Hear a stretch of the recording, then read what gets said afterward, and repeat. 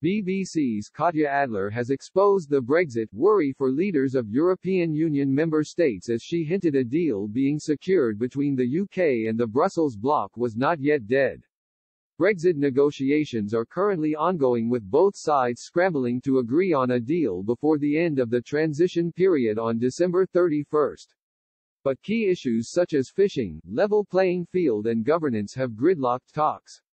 While addressing the European Council in Brussels today, the Commission President claimed the UK would remain free to decide what they want to do under a proposed trade deal and said the EU would simply adapt the condition for access to the single market.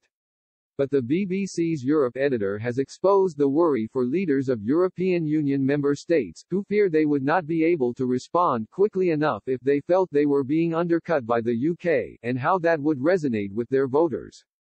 The BBC journalist also claimed Ms. von der Leyen's comments are not a change for the EU's position. Ms. Adler tweeted, "Is this a change in the EU position? I'd argue no. The EU has gradually shifted focus as it has become increasingly aware that post-Brexit UK will want to make up its own rules and regulations for business, deciding for itself which industries it wants to invest in and promote. Despite this, EU would rather have a trade and security deal with UK than not. So Brussels has been pondering how it can live with UK's sovereign right to diverge, protect single market and still have a deal. Answer: focus more on governance, not just level playing field." But she admitted it is far from being that straightforward. Ms. Adler continued, "On EU side, Brussels doesn't want to have to wait for some independent body arbitration panel to judge whether it has the right to retaliate if it believes there is unfair competition afoot. It worries a legal process like that could take too long and in the meantime, EU businesses could flounder or go under completely. EU leaders worry about how they could justify that to their voters."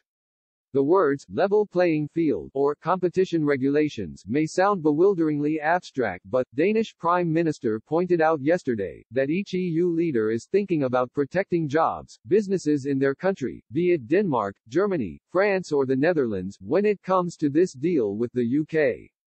So, EU is pushing to be able to retaliate even before a judgment on unfair competition has been reached.